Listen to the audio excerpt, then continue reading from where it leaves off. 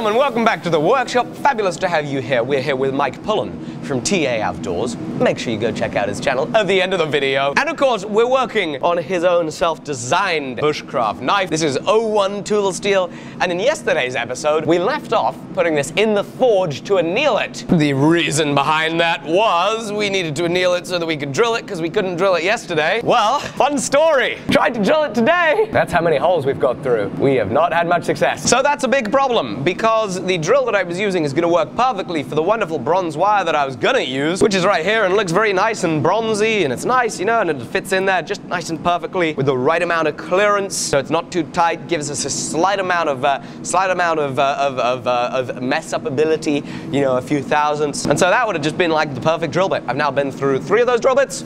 I've sharpened them. I've sharpened one of them like 4 or 5 times, and I started getting through. This 01 is just extremely tough, and I haven't been able to do the correct annealing procedure on it. Clearly, it's a finicky material. When you buy it, it's already annealed and very easy to machine, but I presume that annealing process requires a little more complexness than my forge cooling down overnight can provide. High-speed steel drill bits, they don't like this. You know what will like it? Carbide will be able to manage it, though. Carbide is able to drill very hard materials. It's just that I don't have the exact same size. So I'm going to be a little ways undersized when I use this, and the bad part is, not only am I going to be undersized on the pin material, but I don't even have the collet to hold this, because I didn't replace it when I adapted it to work with the actual pin material a few weeks ago. You might have remembered, 3mm collet, I destroyed it. And so machinists, look away, because we're now doing some good machining sacrilege. We're putting a carbide end mill in a Jacob's chuck, causing heart attacks around the world. Hey, by the way, if any machinists want to look away until this sacrilege is over, go to this timestamp in the video.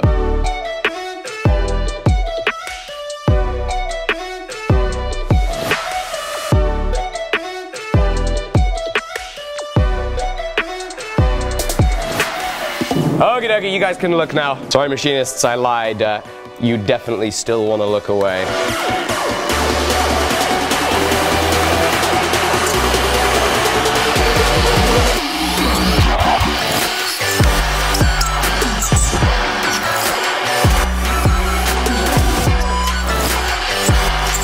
Right, machinists, you can look back now. I'm sorry. If you want to know why I can, you know, why probably many people consider what I just did really, really horrible, is because I was taking a ball end mill that's carbide, using it to countersink the holes, because I do not have, you know, all I have is a high-speed steel countersink, and it's just not going to cut this.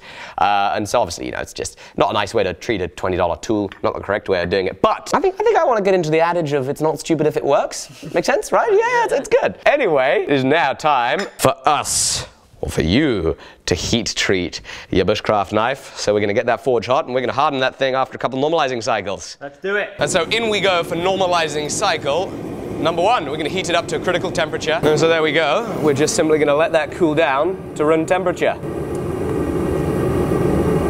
So we did a few more normalizing cycles. We've now quenched it.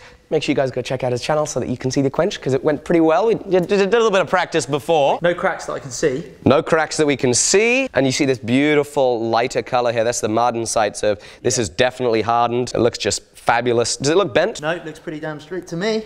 Looks straight. Outstanding. And now once we wipe off all the oil, we are going to go into the tempering oven, the cooking oven, at 200 degrees Celsius for an hour.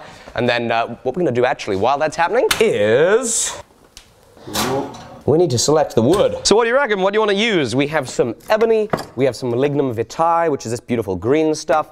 We got some of that. I believe that's olive wood. Well, that's a tough one. Do you know what? I think this one, because I've already got one with sort of darker brown. So that was brill. So this is lignum.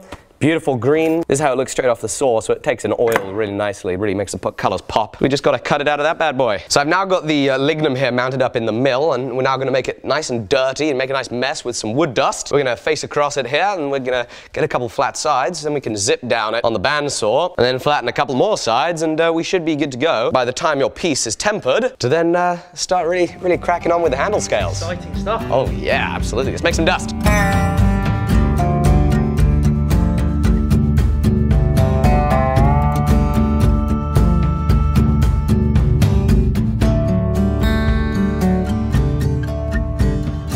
We pulled it out of the tempering oven, beautiful straw temper on it. We left it about 200 degrees Celsius for an hour, and it came out of his quench looking really nice and straight, which is very good. The next step is we're going to go back into the grinding room. Those bevels are 50 thousandths of an inch thick. We need to bring those down to kind of less than 10 thousandths of an inch thick before we start moving all the way up, you know, 60, 120, 240, 320, and then 400 grit, probably there to finish on the edge. This is a Scandi grind, so of course we're going to 0. We're not going to do the final sharpening, however, until we handle it, which is going to be the step after that. We have been also considering the idea of leaving this oxide finish on the side of the blade, give it a kind of a, you know, a little bit of a black look, and I think that's going to look really nice, especially once it's oiled. So we're not going to be touching the sides or the spine, we're just going to be touching that edge, getting that thing ground down to where it needs to be. So it's now back in the grinding room for a little more grinding.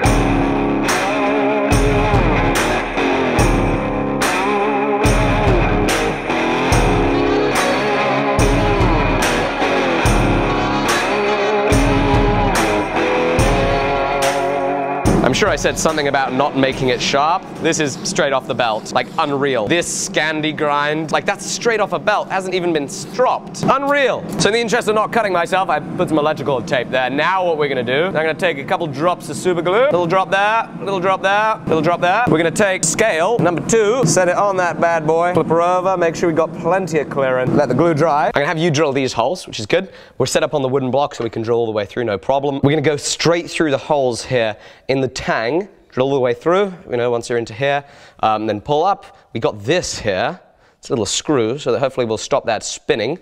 But again, we want to be careful that we don't bind it. So you want to make sure that when you lift up with the drill, you're applying downwards pressure so it doesn't come up at an angle. If it comes up at an angle, we're going to cam it and you'll end up with a 2000 RPM spinning blade. I would strongly recommend against a 2000 RPM spinning blade. We've super glued up the next piece, and you can drill some more holes.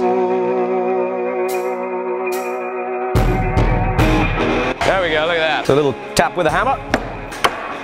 Before breaking that off, give it a little scribe there around the perimeter of our tang. And that scribe line means that we can give her a little zip here at the bandsaw.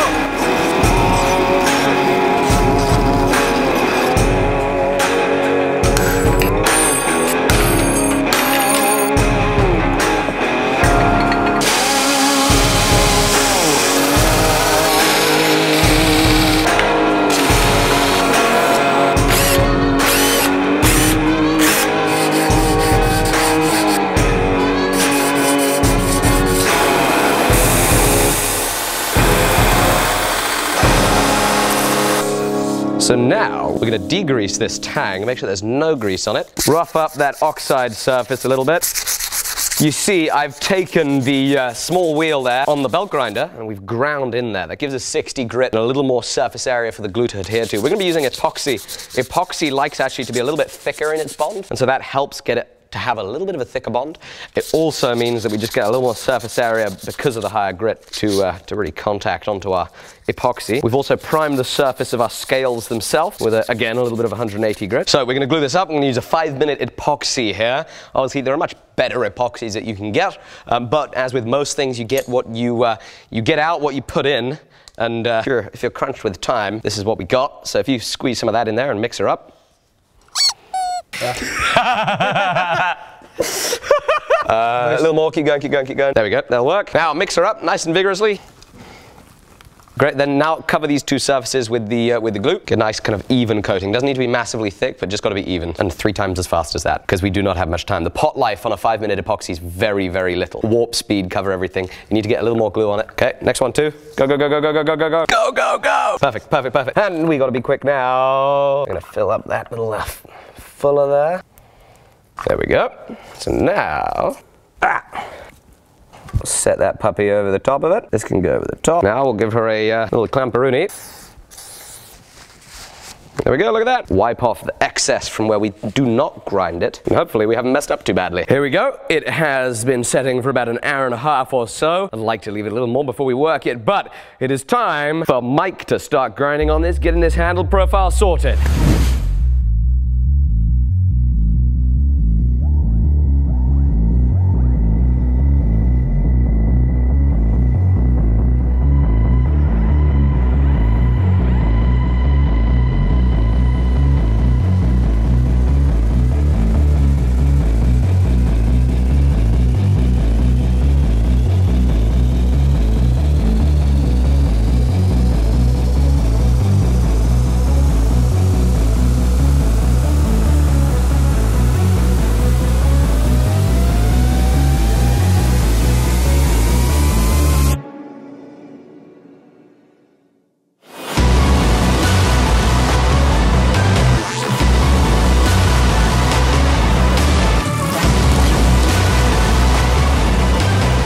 There we go.